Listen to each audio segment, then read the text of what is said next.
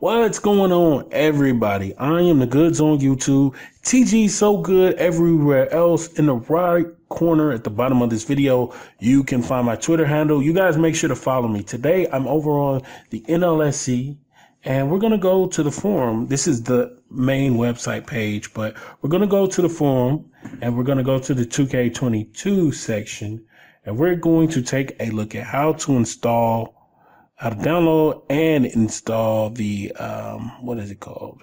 The roster editing tool by Looyh. So let's do that now. So I've gone over to the forum, and as you can see, there's different sections you can click on, whatever piques your interest. You know, you guys check out this website. But me, I'm going to go to 2K22 section. Now there is a main general section, which you can put, you know, a lot of screenshots, threads, issues, but I'm going to the modding section today. I'm going to click on the modding section here. You can go to tutorials if you need a tutorial. I may be the only person that posted tutorials, but you can go to tutorials if you need to, or the general section. But let's go to modding for right now. So let's click on NBA 2K22 modding. It takes us to a new page, and if you just look through the post here at the very top, you'll likely see NBA 2K22 tool and roster editor. Okay, this is by Looyh. Thank you again for creating this. Now we're gonna go into this post here. We're gonna go here, and we're going to take a look at his roster editor. He's been creating roster editors, I think this is like the third year. He might have been creating them before 2K20, but he's created them in the same style with like its own interface the last 3 years for sure. All right, so here we are. You can get some previews of what the tool looks like. You can see, you can preview player information and change player information, such as, you know, player numbers, or you know, their attributes. If you want to play, you know, just kind of the same stuff you can change in game. All right. So anyway, I just clicked the link to download.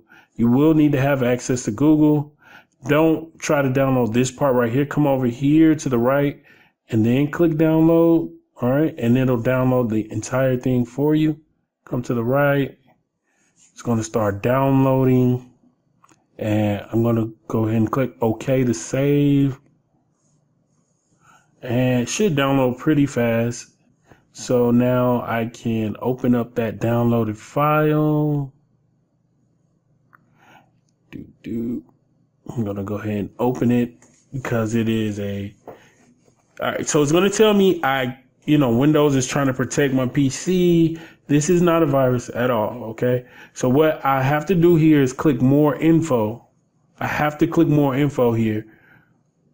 And when I do, it gives me more information. So I click run anyway. This is a safe tool if you download it directly from the creator. So it's not a virus if you download it directly from the creator. I clicked yes on that last screen. Brings us to this. Now you can install it to your C drive, or you can choose wherever you want to install it. Me, I'm actually going to install it to a different folder. So let me grab that folder address where I want this. Bear with me for a brief second. All right. Yeah, I'm gonna put it in there. Okay. So I'm going to copy this address because this is where I want it to go. So I'm just going to change up the first part of this. All right. Going to click install. And as you can see up here, it created the folder that this program is now in. And I can run it because I have the game running in the background already. And it says this tool is released for free. Thank you so much for that. I have the game actually running in the background. So when I click on stuff, it's actually going to load the information from the roster that is currently in the game. So I can click on players. Usually there'll be some previews here of mods. Let's see what else. Staff. You can mess around with that. Team information, jerseys, shoes. But the shoes, you can't really edit anything on the shoes screen. It's just telling you the ID number for each shoe. But if you go down, let me see. If we go down to special shoes, you will see there is a special shoe called Super Speed. And that is the shoe with wings. Okay? So there we have it. You just need that. I think you just need the ID number of the shoes to actually assign the shoe to a player. But anyway, that's really it. That's really all I have for this.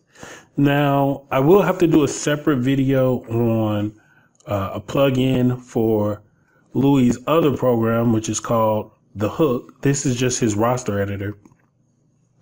Now, the Hook program, wow, look at that. It's got some previews. The Hook program is what allows you to use mods. This is just a roster editor. You don't need mods to use the roster editor. But anyway, I'll be back with another one.